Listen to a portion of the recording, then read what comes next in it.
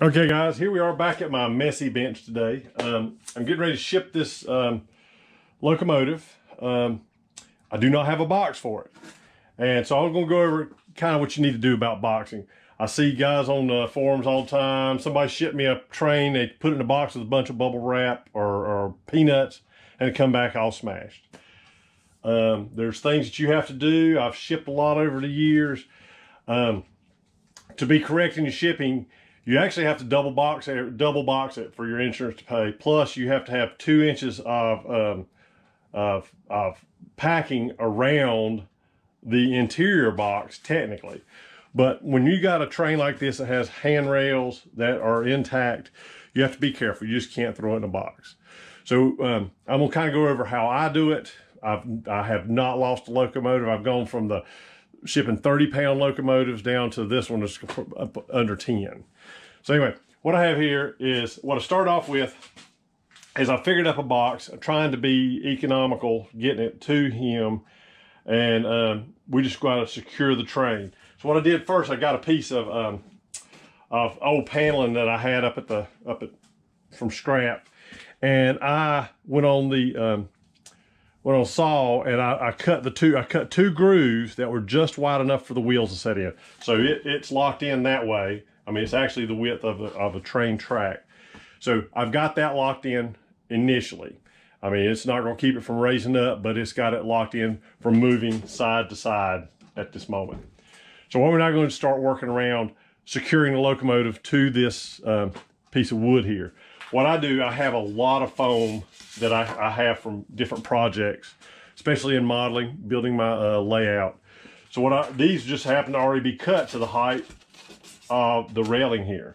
So what I do is, we don't want any scratching of any of the locomotive at all. Also, the panel was kind of slick. You need to have a rough surface, so I went ahead and sanded along here so my glue will connect to it. But anyway, what I'm gonna do initially is come in here with the foam. I don't want any of the foam rubbing directly against the train. So I come in here, I just take a paper towel and I fold it over, and we're gonna secure this to both sides.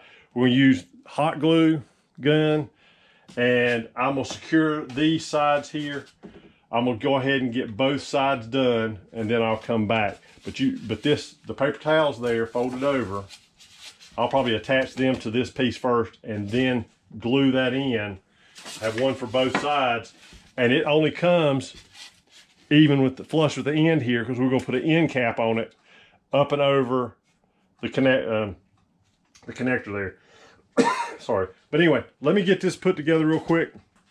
I'll be back and we'll move along from there.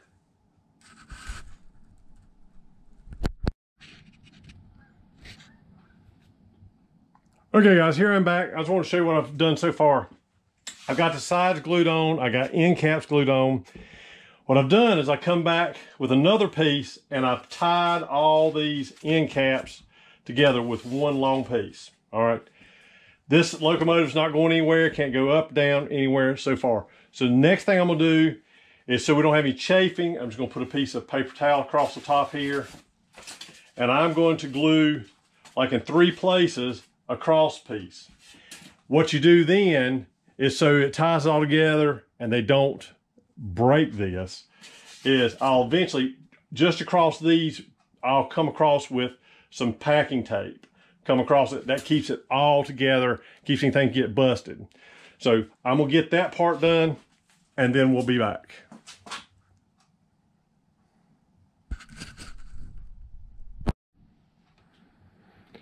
Okay guys, here I'm back. I've got it all packed. I've got the 3 places marked on here. I did add 2 pieces here because I don't want anything coming down here and scratching this top. But anyway, this is in here good. I mean, it's not going anywhere. If you read the fine print in packing, all items have to withstand a 3-foot fall. That's what it used to be. Okay, so now all I gotta do, this is 6.5 inches tall by 6 inches wide. I'm going in a box that is 9 by 10 by 30. So it gives me room to put 2 inches of packing. What I'll probably do is take a piece and glue it to the bottom so I can slide it in, and then I'll slide the parts in around it to get it nice and tight in the box so it doesn't wiggle around. But you can do any locomotive. I've done Bachmann locomotives. I've done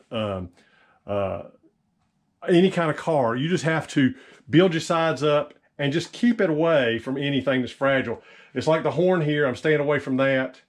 I'm staying away from anything, any detail part that I'm afraid I'm gonna break. And you can just put a hard point somewhere, you know, across a boiler if you have to, but you can work it out to make it happen. But the main thing is get you a good base. Make sure you put 2 inches of packing around. It's what they say. If you're really tight for space, this will alleviate a lot of that damage that people from throwing them into a pack of peanuts and shipping them. Also, make sure that you label your box. If you don't label it fragile, some of the people will not pay off on a claim if it is damaged. You have to mark it fragile. You have to mark it on all 4 sides, or they may just disregard. Also, if you have a claim, you have to keep you pull it out, it's broken, you have to keep all your packing, is so they can see how it was packed. If it's not packed appropriately, they'll not let your claim go through. So anyway, I hope this helps. I see this happen all the time. Some guy throwing, like I said, a locomotive in a box of peanuts and shipping it. This should get here without any trouble. It took me 30 minutes to build a box. I keep plenty of this scrap on hand. So, you know, it's doable and you can ship stuff safely. Hope this has been a good video for you. If you have any questions, you can always check out my website, tiesplanes.com, and I have my email address and phone numbers right there for you. So if you have any questions, feel free to give me a holler. Thank you very much.